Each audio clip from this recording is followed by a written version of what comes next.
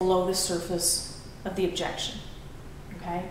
Most of us, though, tend to want to fix the 10% that we hear. Hence the, you don't have a local presence. We may not have a local presence, but we're available 24/7. That may not be the real objection, all right? We need to dig down and find out what this 90% is. So in order to do that, remember your presence. Be mature, be professional, be patient, okay? Number two, when someone is upset, when they blurt out an objection, we need to connect with them. You know what? They have the right to have their objection. What we need to demonstrate is professional courtesy and patience in understanding more about their objection, okay? So relate to them. You can either acknowledge what you heard, or you can demonstrate some empathy if you really can relate to what they've gone through. What's today? We're hearing a lot of, well, if the economy's really tough. It's like, you know what? It has been a tough economy. I mean, who's going to kid you on that one? It's been a tough, difficult couple of years. Or simply acknowledge what you heard. And I want to be careful that you don't just acknowledge, and I call them trite phrases. Things like, I understand how you feel, or I understand your concern, or I can appreciate that. Think a little more genuinely, with your conversation. And I'll get some examples from you. We'll do an exercise in a few minutes, but one of them that comes to mind that I really like is something along the lines of like, I'd like to understand more about that. All right, so you don't have a local presence. I'd like to understand more about that. Now remember, we said 90% of the objection is where? Below the surface. Right. So in order to find out things we don't know, we ask questions.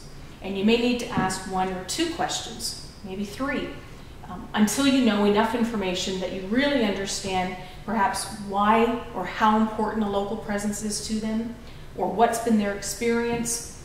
All right, so when you question, make sure that it's open-ended and make sure it's relevant to what they've said. All right, don't be asking questions that are kind of out of the ballpark. We don't have a local presence. Well, where do you normally buy your supplies? Okay, that's not relevant to what their issue was. The issue was, we don't have a local presence, therefore I need to understand what their concerns are about that. And of course, listen, all right? 4th of our 6 critical skills. Remember your presence, relate to them, question for more information, listen and listen to the responses. You can keep drilling down. Now you understand why a local presence was thought to be important to them or is important to them. Now you get to position your recommendation. So I don't know what the answer was. Perhaps they had an issue with a rep that they didn't hear from often enough. Or perhaps they felt that they couldn't get their supplies in 24 hours if somebody wasn't local. I don't know. Whatever the issue was, now you can make your recommendation. Maybe you have express shipping, or you have a 24/7 customer service support or tech support. Whatever it is that you're going to make the recommendation, here's where you make it. Don't start with this the way some of us were, all right? Don't start with positioning. Make the connection, question, now make your recommendation. Remember, anytime you make a recommendation, check for their feedback afterwards. What questions do you have? Or how comfortable are you with that now, okay? So that's why we want to remove ourselves from the adversarial side of the tennis court, and we want to partner with our customer, all right, and get on the same side of the net with them and work together as a team.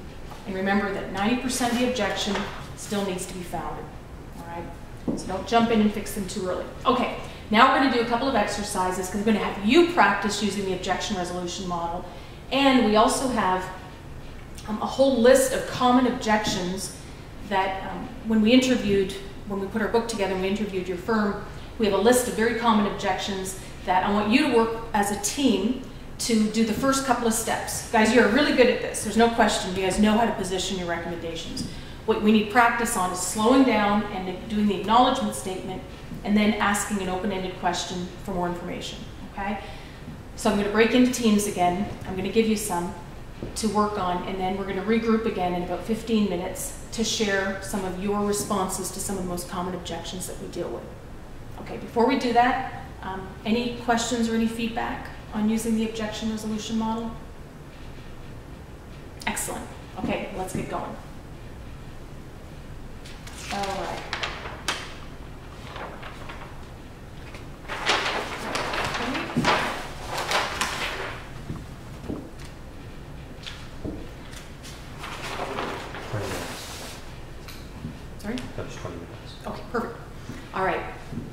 Okay, when we came in this morning and we talked about this developmental sales coaching class that we're participating in today, right, this workshop, a lot of you were concerned about how much time you have for coaching and how much more time it would take in a day for you to coach versus managing the way we are now.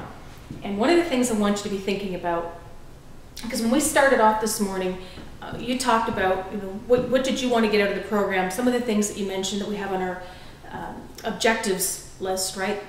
Your goals for wanting to accomplish today. Things like how do you motivate people?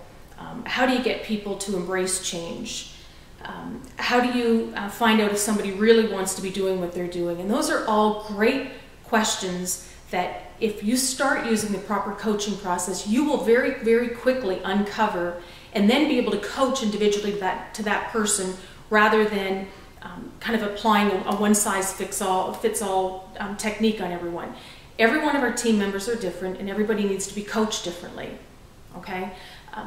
When we talked this morning about how important coaching is, and a lot of you jumped in and said, it's really important that we develop tomorrow's leaders. We're all doing more with less. We all wanted to gain an hour back in our day, and the way we do that is we develop our people by coaching them and not by telling them. So let me just roll out what our developmental sales coaching framework looks like, and let's compare it to what we are typically doing now. All right, number one, just as we talked about in the sales process, whether you're having a formal one-on-one with your team members, okay, so whether you've allocated 30 or 40 minutes to actually have a weekly or a monthly one-on-one with them, or whether you've just done a ride-along with them or you've just observed some calls, you want to prepare your thoughts, you want to prepare yourself for that time together. I mean, how many of us have, walked into a coaching session or feedback session with one of our team members, and because we forgot to review our notes or we didn't take a look at comments or we didn't articulate our thoughts, it didn't go very well? Yeah, okay. So we want to avoid that. And especially as the manager, they're looking to us, right? I mean, the expectations, the bar for us is set up here. So number one, what is it that you want to accomplish in that coaching session? What's your goal? Second, when you share your feedback, think about the balanced feedback. Number one, what would you tell that person that they're doing well? And second, what would you tell that person that they could be doing differently? Okay, so balanced feedback and what's your goal? All right. Second, how will you open your one-on-one time together? Remember, some of the key things to be thinking about with opening is keep it neutral. All right, something like, I'd really like to talk to you about that call we went on this morning, versus, all right, let's spend some time debriefing our time together this morning out on the road. I mean, which one of those sounds a little bit more neutral? Okay, because what we're trying to do is set the stage for a collaborative dialogue with our team members. All right, again, just like in the sales process, you don't want to just jump right in and get into, okay, here's my feedback on our call today. You want to ease them into it. You want to make them comfortable. You want to take a moment to build some rapport. All right, make them feel comfortable. So again, it gets back to our 6 critical skills. Think about, do you think your presence is impacted by the level of preparation that you put in? Yeah. Can your presence and relating skills help you in your opening? Definitely. And even your questioning skills, right? Asking nice questions, maybe how their weekend was or how their vacation was. Okay, now that you've set the stage, let's spend some time debriefing our calls together. Here's a mindset change for a lot of coaches. Sharing perceptions, and the most important thing to remember about this is getting their perceptions first before we share our own. All right? I want you to think about the importance of actually sitting down and saying to somebody, what do you think went well in that meeting this morning? And getting them to actually share their thoughts. I'd encourage you to not open with kind of the age-old question of, so how do you think that call went? All right? The reason is, I think it's just too generic, and many times, more often than not, they can just blurt back, well, I thought it was okay. Why? What do you think? And then, boy, what does coach do? Well, I'll tell you what I think. And sure enough, we end up taking over our one-on-one time together, and it's all about our perceptions again. So slow down and ask their perceptions first before you share your own. The other thing that I would encourage you to do is, if they actually say things that you agree with, like let's say, you know, I think I did a great job of asking questions, because, you know, I did get a lot of information, and I probably should have asked more open-ended questions instead of close-ended, because some of his answers were just yes or no.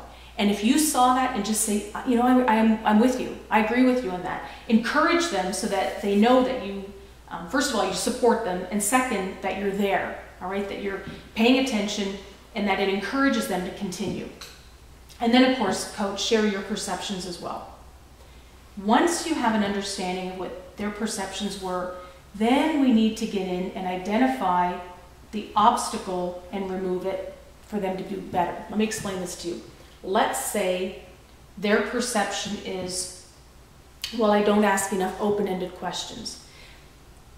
A lot of managers would stop there and say, you're right, okay, so here's what I want you to do. I want you to go ask more open-ended questions when you get out in front of your customers. And our reps smile and nod, and everybody leaves, and we think that we were a great manager. You need to get deeper than that. I want you to ask the questions of your rep and say, so why are you not asking more open-ended questions? Or what's preventing you from asking more open-ended questions? And I can promise you they're going to squirm here. They're going to get a little uncomfortable, because you're actually getting much deeper than the surface. Okay, I want to go back to the objection resolution model. Here you're getting a portion of what their obstacle is, but this is where you uncover the real obstacle and work together to remove it. So is it that they're not preparing well enough? Is it that they haven't put more than 2 minutes of thought into this particular call? Is it that they've never put a process or a plan together ever on, you know, pursuing some of that? So find out from them why they're not asking enough open-ended questions, and together come up with ideas for them to get past that. Now, coach, again, don't jump in and say, well, I'll tell you what, Friday, bring me a list of open-ended questions, let's go over them. No, get them to come up with the ideas. Just say, look, how would you then work on better identifying open-ended questions? Get their responses. Well, I could probably make a list. Great. All right, so when are you going to put that list together? Well, I guess I could do it this week. All right, and coach, you can encourage them. It's like, well, how'd you like to run that list by me and get my thoughts? Welcome, you know, they appreciate that. But remember, get them to think. We're not just trying to, as the old analogy goes, I know if you give them fish, you feed them for a day. If you teach them to fish, then you feed them for life. And this is part of teaching them to fish. We don't fix it for them, they help fix it themselves. And you'll love this part. Now that you've had your one-on-one, and by the way, this could be 5 minutes or this could be 35 minutes. This is all dependent on how much time you've allocated for that one-on-one. On the close, get your rep to summarize your time together. All right? Most of the time, coaches, we say, okay, here's what you're going to do, here's what you're going to do, you're going to get back to me. Stop and say to them, all right, so why don't you give me a summary of what we've gone over? First of all, they're probably going to be surprised, all right? But second, think about this. If they can't say it, it means they didn't really see it, which means they don't really own it. So get them to articulate here what you'd agreed upon, what action steps they'd agreed upon. All right, and here's one of the most important parts for you, coach. That's the follow-up. Document what it is that you've agreed upon, put it in your calendar, get ready for that next meeting when it's time to debrief again, because I want you to think about this. What happens if coach doesn't follow up? They won't ever develop. They're not going to develop. What message does it send to that team member if you don't follow through? That it probably wasn't important.